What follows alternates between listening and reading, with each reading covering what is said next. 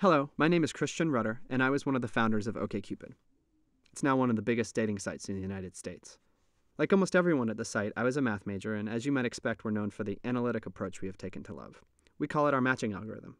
Basically, OKCupid's matching algorithm helps us decide whether two people should go on a date. And we built our entire business around it. Now, algorithm is a fancy word, and people like to drop it like it's this big thing. But really, an algorithm is just a systematic, step-by-step way to solve a problem, and it doesn't have to be fancy at all.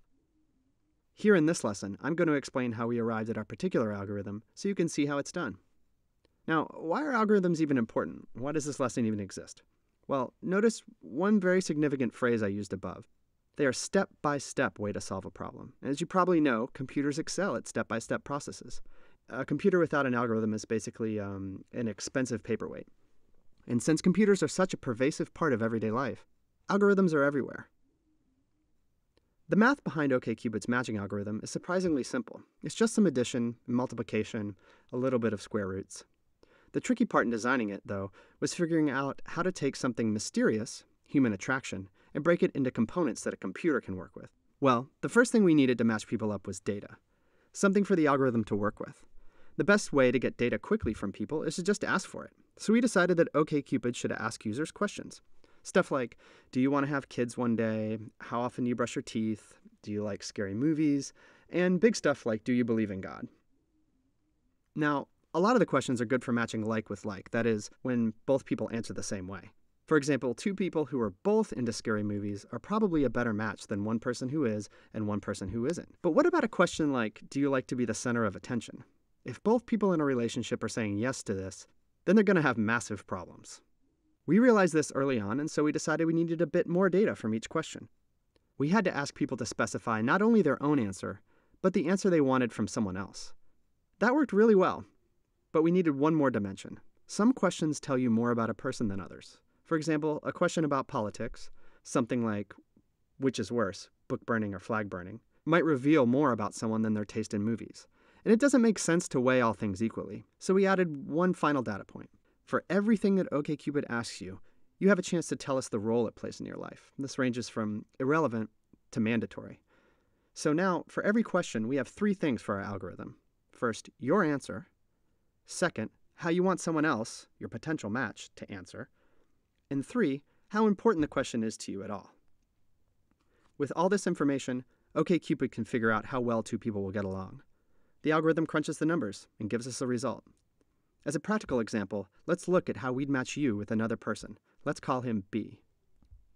Your match percentage with B is based on questions you've both answered. Let's call that set of common questions S. As a very simple example, we'll use a small set S with just two questions in common and compute a match from that. Here are our two example questions. The first one, let's say, is how messy are you? And the answer possibilities are very messy, average, and very organized. And let's say you answered very organized, and you'd like someone else to answer very organized, and the question is very important to you. Basically, you're a neat freak, you're neat, you want someone else to be neat, and that's it. And let's say B is a little bit different. He answered very organized for himself, but average is okay with him as an answer from someone else, and the question is only a little important to him. Let's look at the second question. It's the one from our previous example. Do you like to be the center of attention? The answers are just yes and no. Now, you've answered no. How you want someone else to answer is no. And the question is only a little important to you. Now, B, he's answered yes. He wants someone else to answer no, because he wants the spotlight on him. And the question is somewhat important to him. So let's try to compute all this. Our first step is, since we use computers to do this, we need to assign numerical values to ideas like somewhat important and very important, because computers need everything in numbers. We at OKCupid decided on the following scale. Irrelevant is worth 0.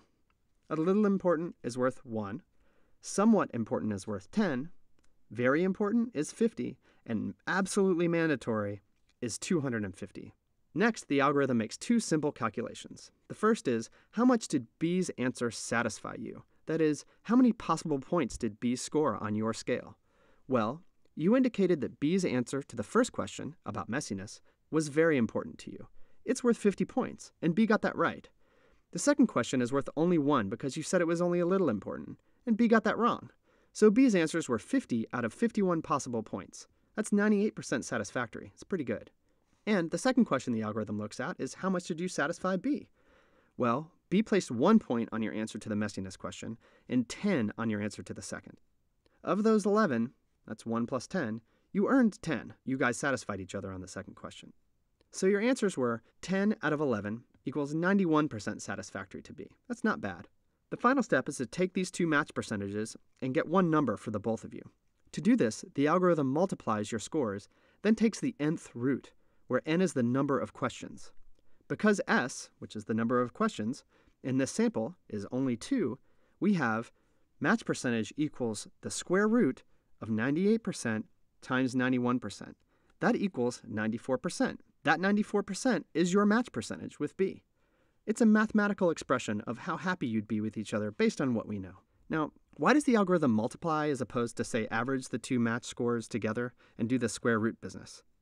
In general, this formula is called the geometric mean, which is a great way to combine values that have wide ranges and represent very different properties. In other words, it's perfect for romantic matching. You've got wide ranges and you've got tons of different data points, like I said, about movies, about politics, about religion, about everything. Intuitively, too, this makes sense. Two people satisfying each other 50% should be a better match than two others who satisfy 0 and 100, because affection needs to be mutual. After adding a little correction for margin of error, in the case where we have a very small number of questions, like we do in this example, we're good to go. Anytime OKCupid matches two people, it goes through the steps we just outlined. First, it collects data about your answers. Then, it compares your choices and preferences to other people's in simple mathematical ways. The ability to take real-world phenomena and make them something a microchip can understand is, I think, the most important skill anyone can have these days. Like you use sentences to tell a story to a person, you use algorithms to tell a story to a computer. If you learn the language, you can go out and tell your stories. I hope this will help you do that.